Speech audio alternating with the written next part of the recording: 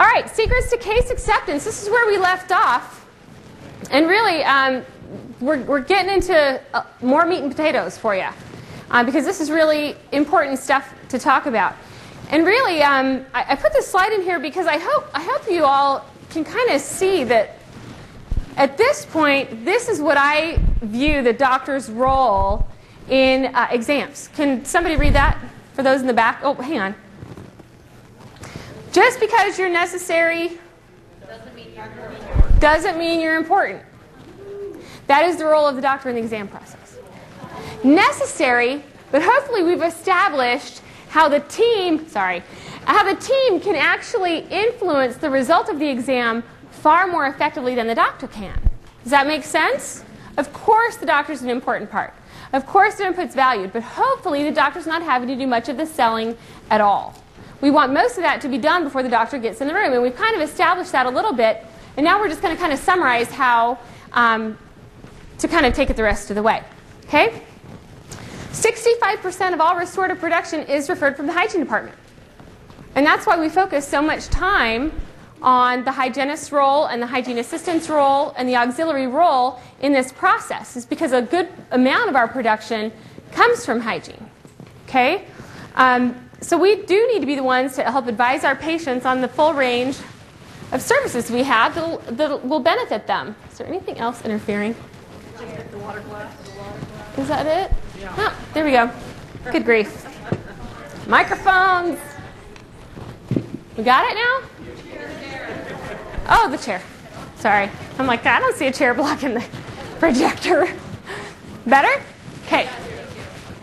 All right, so that is one of our key roles. And, you guys have all heard me talk about the role of the hygienist as a periodontal therapist, the role of the hygienist as a preventive therapist. But again, we also are kind of a restorative counselor for our patients. And we help them determine, what's the full range of possibilities for you to help you get what you want. Okay, so the old paradigm for case presentation. Ed talked about that a little bit this morning. What were we told we needed to do to get patients to accept treatment? In the past, what do we think? Educate. Educate, educate, educate, right? Over-education was how we thought we would sell dentistry. And I have some really great clips. You guys want to laugh. Go Google ballpark root canal. There's a guy that sets up a dental chair in the middle of a ballpark and does a root canal right there in the middle of the ballpark. And just to hear him describe what he's doing is actually laughable. So the old paradigm for case presentation was this stuff. If we could get life-size models of a tooth and show the patient what happens when the nerve's destroyed, and let's section it, and let's do all that. Are they going to understand what the heck we are talking about when we're going through all of that? But that's what we were taught to do, right? Over-educate the patients. Have the whole drawer full of little example bridges and crowns on the models so the patients can see what we're talking about when we do it. If we're still presenting treatment that way, it could very well be that the purpose of your life is only to serve as a warning to others. Okay? And the whole point with that is if we're still doing case presentation and case acceptance that way and explaining procedures, your patients don't need to know how to do a root canal in order to accept one or in order to have one.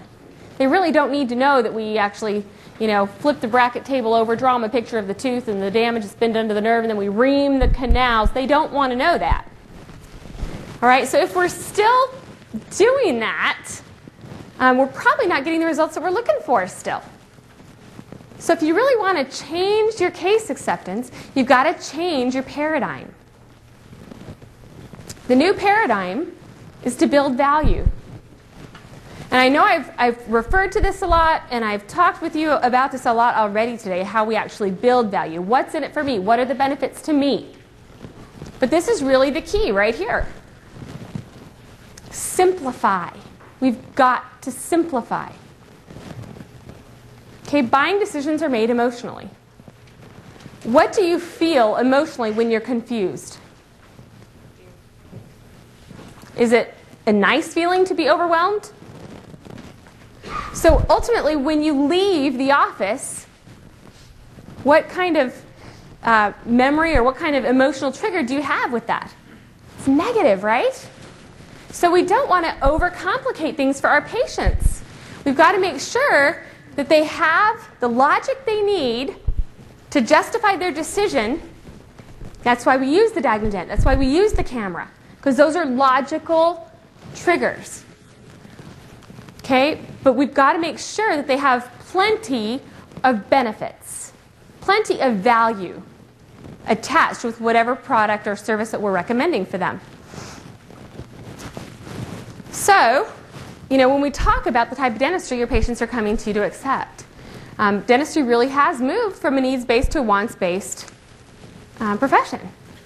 More than 90% of what we're doing today in dentistry is considered discretionary treatment.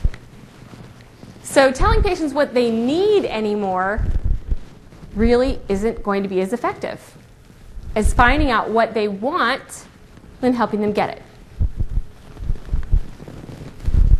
Okay, what's in it for me? What are the specific benefits to the patient with that particular service? If we're talking about a root canal, instead of saying, the nerve's infected, all that tissue's necrotic, it's dying, so we're going to take it, we're going to ream the canals, we're going to, say, your tooth isn't going to hurt anymore. The pain will go away. You'll be able to chew over there again, and guess what? It's going to look beautiful. That's what they need to know. Why do they need implants? You're going to be able to chew over there again. It's going to feel like a natural tooth again. You're not going to have to take out anything at night. You can floss between the teeth. These are the benefits. This is what patients really want to know. Why should I do this? Tell me, what's in it for me? We just had Dr. Braverman's office share with us how well they've done since the bonus. Why do you think that is? What's in it for me? Okay, now obviously, when we talk about, it's difficult to list the benefits for every specific procedure here with you, but I think you guys can kind of understand where we're going. Okay, I love this right here.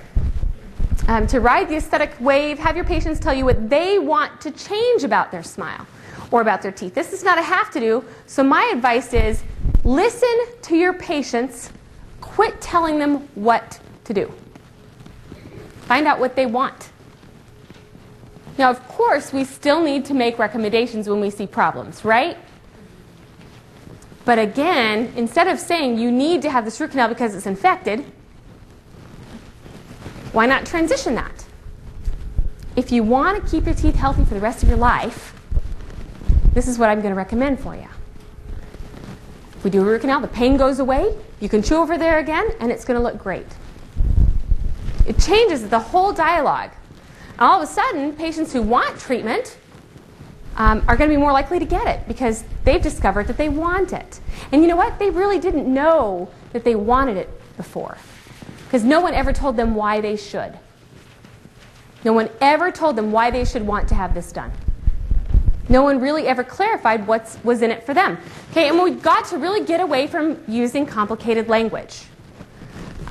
Making complicated things simple is so important.